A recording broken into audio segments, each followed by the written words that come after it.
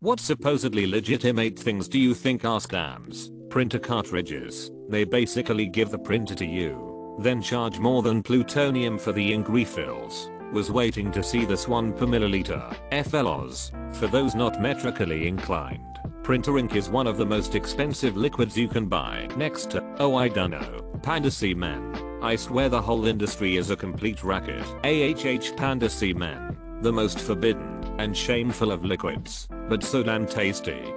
My clean PC. 95% of their customers are over 50 years old, and sadly it makes this company millions. My mom's laptop has seen better days. It's just slow and old, and probably 7 to 8 years old. One day I go downstairs, and on her laptop I see an order confirmation screen about her paying $90 for a virus scan check / program. I asked her about, and she kind of panicked and started crying because she thought that she did something wrong. She did do something wrong, but why would she cry about it? She just didn't know what to do, so she figured buying a product would fix it. It was a type of antivirus that you would see if your computer was infected that spams click here now to fix the problem. Makes me so mad that companies prey on elderly like that. My mom just took hers to the Best Buy Geek Squad. Lesser of two evils I guess. Haha. I've always loved the commercials. PC was so slow. Program Meek fast now. I love how they claim it can even make your PC faster than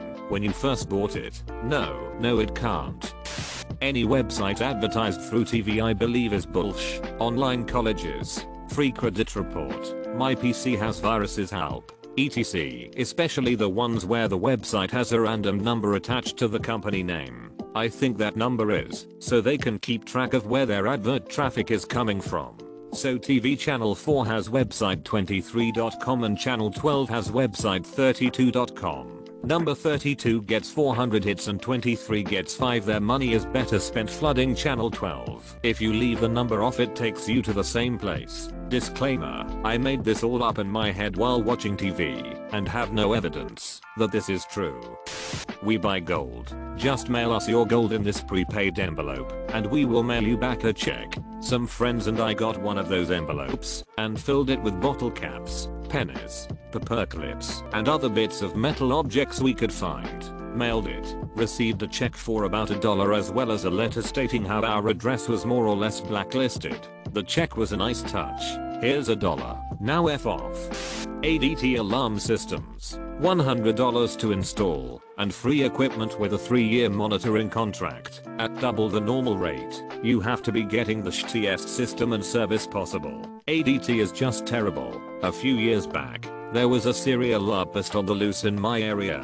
Sadly, one of his victims, a 66 years old woman, lived 3 houses down from me. As soon as the story aired on the local news, ADT had salespeople combing the streets. I signed up because my girlfriend at the time was living with me and was understandably freaked out about the whole rapist thing. Sounded good to me. No sign up fee and $29.95 MO for monitoring. Fast forward 6 months. Girlfriend becomes ex-girlfriend and moves out. I stop using ADT because I'm a man. Damn it. The monthly fee starts steadily increasing. I just cancelled and the monthly monitoring fee was up to $45 MO. Now that I've cancelled and moved, I get a call about once a day from an ADT salesperson. Bunch of dicks. TL. Dr. ADT can break into my pants and siphon my dingaling. Pink breast cancer awareness retail items, like mugs and stupid sh like that. I read an article about this once in Bazaar or something. Hard-hitting journalism at its finest, and it's mostly profit and drive sales for people thinking they're doing good.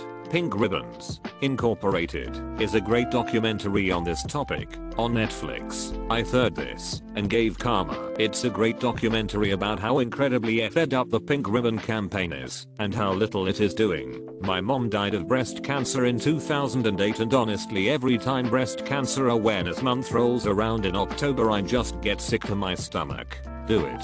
Watch the documentary. Changed my whole way of thinking about cancer. I work at an office supply retailer, and we had some of that stupid sh. One item was a pink uniball pen with black ink. It was $1.99. pens are probably about $20 in cost to the company. The small print on the display said that for every pen purchased, they'd donate 10 cents to charity. That's so charitable of you. Guys, fun fact, in 2011, Susan G. Komen for the Cure CEO Nancy Goodman Brinker made $417,712. The Susan G. Komen Foundation, responsible for the pink ribbons, is purely an awareness organization. The money they get goes to advertising and fundraisers and not a cent goes to research. Pretty effed up, if you ask me. I'm pretty sure Susan G. Komen also sues any other charity for using the term for the cure. As if there's anybody left in the US walking around thinking I wonder what this breast cancer thing is that everyone talks about. Susan G. Komen does contribute a small percentage to research, somewhere around 10-15% I like. They're shitty in other ways though. They sue smaller charities for using the term for the cure and they're anti-choice. As charities go, they have a lot of skeletons in their closet. When you buy a 6-inch stick of deodorant that has an inch of deodorant in it, you actually bought an inch of deodorant and got a bonus 6-inch container. You should be happy. The college textbook business is a refined racket. It's important to buy a new mathematics book every 2 years to get the latest updates to the Pythagorean theorem. As a math major, I cannot agree with this enough. The profs that can't research worth just end up writing textbooks and rewriting and editing their own textbooks, and the department requires them for the course until the end of time, while the prof keeps gouging students. One of the profs has released 3 editions in the last 5 years of an introductory linear algebra book that is required in classes with total enrollment of over 2,500 per year. $140 a copy. What the actual F? Oh yeah, by the way, you have to buy the Simpsons college version of Econ 101, not the normal version. Oh, and you want to sell it back to the college bookstore. You can't do that because it is a specific college edition, even though you are selling it back to the same college you bought it from. Yes, they bring out a new edition of a textbook at least once a year and all they've done is change the page numbers or added a paragraph in a few chapters. Then a student has to drop $120 for a new book and has trouble selling it later as used because a lot of teachers want you to have a newer book. Multi-level marketing companies that allow you to start your own business like Amway/Quickster. List of more. My brother is a constant sucker falling for these awful MLM schemes. He spends hours doing his awful networking crap. He never makes any money. He's lost so much money. Right now he's, I swear to God, involved in a beef jerky MLM scheme. Beef jerky MLM scheme. Okay, this is the most ridiculous thing I've heard all day. How the F are you honestly going to sell enough beef jerky to make an MLM scam worth it? It's like they're not even trying. At least the other scams pretend to try to save people money by saying it's stuff you buy every day. Why wouldn't you want to buy 24 bottles of shampoo to save $1? There was a line from Star Trek Deep Space Nine, I believe, about the Ferengis SP, along the lines of, they know the system they live by involves exploitation, but rather than ending the exploitation, they instead strive to become the exploiter. FreeCreditReport.com. Here's my SAF of the day. You actually do have a right to one free credit report a year, but you have to go through the government website to get it. You can go here for details on the process, and it will send you to AskRedditReport.com. One free from each of the 3 major credit reporting firms, TransUnion, Experian, and the other whose name I can't remember. CreditKarma.com seems legit, and is actually free. I use it. Anything that says you will lose weight other than eating proper and exercise. Internet speed, cost, and bandwidth caps. Complete bullshit all up and down. Phone services are exactly the same. Dirt cheap to run, but they keep jacking up the price every year for literally no improvement whatsoever. Beezid and other penny auction sites. I mean, can you really get a new iPad for $3? What's really funny is to watch some auctions where 2 or more bidders have already spent more in bids than the item is worth, so they have to win to recoup any of that money and they start bidding more the item actually costs until one person finally gives up, undoubtedly broken and hating themselves behind their computer screens. Well, you can, but you probably won't. The problem with these penny auction sites is that most users don't think about how much money they spend without actually buying anything. They just focus on the few times they got lucky and won an expensive product cheaply. It's basically just gambling for stuff. I was blown away by the fact that you had to pay them your losing bits. Scam Central, TL. Doctor, people are dumb. Those stupid plastic things people put on phones that are supposed to protect them from phone radiation by disrupting the signal. If they worked, you wouldn't have a refined signal. Oh, some of them actually work, making your reception worse. The phone will notice, of course, and jack up the signal strength, meaning more battery usage. And as those things usually do not really shield your body from the signal, but still mess it up, more microwaves for you. Overdraft fees. Why would you allow someone to take more money than they actually have and then charge them $35 because they overdraft $2 just for FS? Bank of America got sued for something like this, but they were making the situation worse. They would take your debits from Friday to Sunday and reorder them highest to lowest, then put them through one at a time just waiting for an overdraft. Every debit after this was then overdrafted. To top it all off, after your overdrafts have been completed, they then put through your deposits and all the overdrafts usually wiped out your deposit. They got sued for that. And well they should have. I got a check from the class action. $8. Ticketmaster. Got 'em, those fees are a dark. Official wedding stuff, the cake, flowers, location, higher point, everything overpriced, and who cares? So much stress for one perfect day. Marriage is never perfect, so why put on this facade that a completely unrealistic, magical day symbolizes your future happiness? The fun, chill weddings are totally the best. Funerals. My uncle killed himself after living a shitty life of unemployment, chronic back pain, which was a main cause of the unemployment, drug use, because of the unemployment caused by the chronic back pain, and being looked down upon by my entire family because he refused to work. After he died, my dad shelled out $7,000 for a dignified funeral for him. Holy sh! No one had ever shown that level of kindness for my uncle. Pretty much ever. Why the F was my dad ready to nonchalantly give him that money in death? If my uncle would have been given that $7,000 when he was still alive, he might have thought someone cared about him enough for him not to hang himself with an extension cord. Burying people is a waste of space, money, time and resources. More importantly, people in the funeral business take egregious advantage of the bereaved. Apps. Why does Fat Booth need access to GPS position, phone calls, SMS, contacts, etc.? I bet so many people don't even look at or question an app's permissions and just install everything willy-nilly. I personally think in addition to telling you what permissions the app needs, they need to say why it needs it. Facebook started doing this, and apps would just give bullshit reasons like to give you the best social experience or something like that. Paying hundreds of dollars to take certification exams for work. Cutco knives. She's a pyramid scheme. Dude, F Vector. Such a shitty predatory business. CTRL plus F Vector. Found you. I've been getting stuff in the mail from them for years. I don't know anyone who's actually worked for them, but I hear it's pretty shitty. I know porn is obviously not legit in a lot of ways, but every time I watch one, I'm thinking, how is that position comfortable? No one has sex like this. Porn is like the movie flavor of Washu. Yes, it resembles sex in the same way that Washu resembles actual real life fighting, but it's amped up for the sake of performance. Put another way, porn is stunt sex, not education. That was a ridiculously good comparison. No one has sex like this. People normally don't have a camera guy between their legs shooting cock sliding into cooter.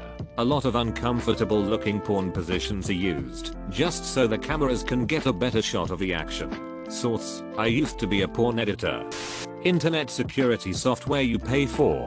The best antivirus is Common Sense or Microsoft Security Essentials. That shit's pretty good.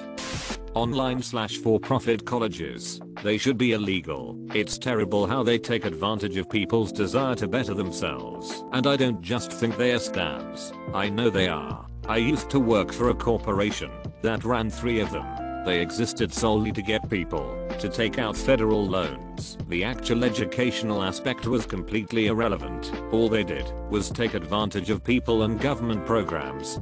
Recruitment consultants. These people are the worst on earth, especially ones that recruit for contract work. but especially ones that recruit for it contract work. These are people who literally search job sites for CVs. Download every CV updated that week, Ctrl+F, and type in a keyword the job spec they have in front of them has. They then spend their day bothering the people on this list. Because one word matched up, they almost never know anything about it, and just assume that any CV with the word Citrix in it means something. Then, when they find a person who actually does match the description, or at least one they can hard sell to an employer who needs support in short order, they tell them the below. I've got an opportunity with a client. In doing they're offering per hour. Usually you'll be told half of the hourly rate, because the money goes through the agency before it gets to you.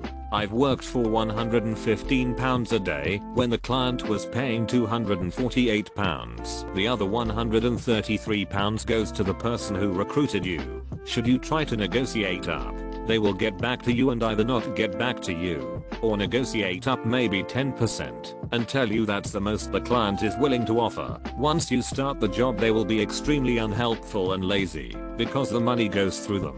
You will often have to chase them to release payment, or be paid late, or both. They won't have thought to sort it out in advance, because they were busy chasing more people for more revenue. They won't think twice about not telling you exactly how to provide them timesheets. They might have an online time entry system that they don't provide you login for, or it may need to also be verified with a paper timesheet, one you have to fax, because everyone still owns a fax. The absolute worst thing about these greedy sharehogs is that for many it graduates. They are their gateway to a first role in it. I had to do a good 18 months of experience in contracting to get a permanent job, which I started as a contractor, point being paid less than I get paid as permanent staff. There are a few good ones and a few good things. A good recruitment consultant will get you a higher starting salary because he gets a payment equivalent to a percentage of your first year salary. Some of these people are genuinely nice, clued in types too, but the majority of them are vultures. Education connection.